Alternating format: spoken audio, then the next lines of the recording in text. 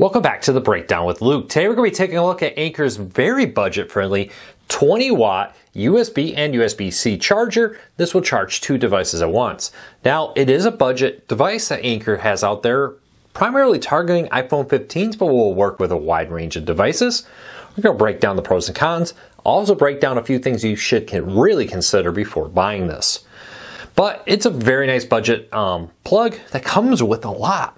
Let's dive into it. First, though, a few quick things. This was not a review unit. I did buy it with my own money to review for you. Keep that in mind.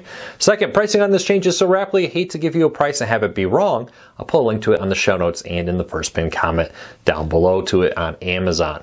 And lastly, if you like what we do, please consider either hitting that subscribe button or hitting that thumbs up. Doing one or both lets YouTube know you enjoy what we do here. With that said, let's dive in here and take a look at the plug itself. Pretty standard plug. It is not a foldable prong. This is a fixed one, so if that's important to you, keep that in mind. You do have a standard USB and a USB-C with this. Beyond that, not a whole lot to say. It does have a little Anker logo here. I do like it's subtle. Sometimes you get plugs that are big, bright, bold logo colors. I like how this one's kind of subtle and blends in there. Let's take a look at everything that came with this and break down more. Now, right off the bat, it's a budget-friendly device, but comes with a lot for the price.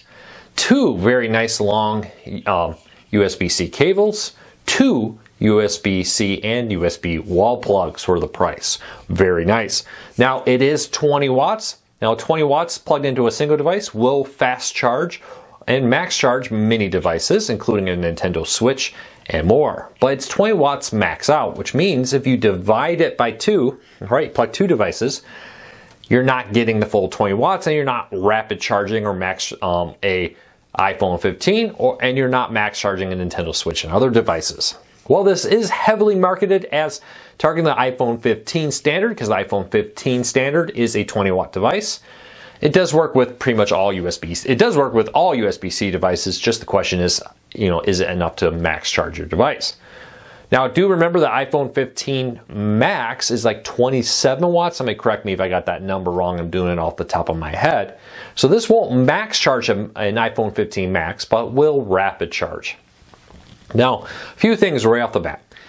Max charging only really matters if you're desperate to get the fastest charge possible. If you're putting this by your bed and you know you're going to plug this into your phone and have it charge overnight, you won't get that charge overnight without problem. This will charge your phone overnight, no problem.